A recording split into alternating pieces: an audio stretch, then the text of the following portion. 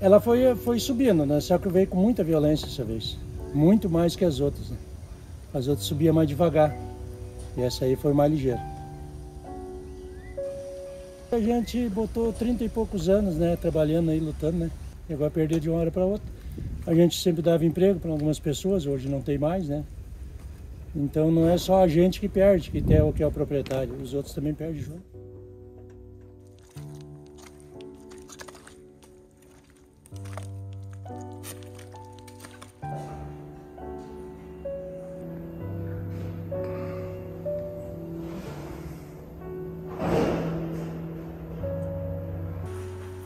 E era os quartos, e também caiu o furo tudo, quase tudo.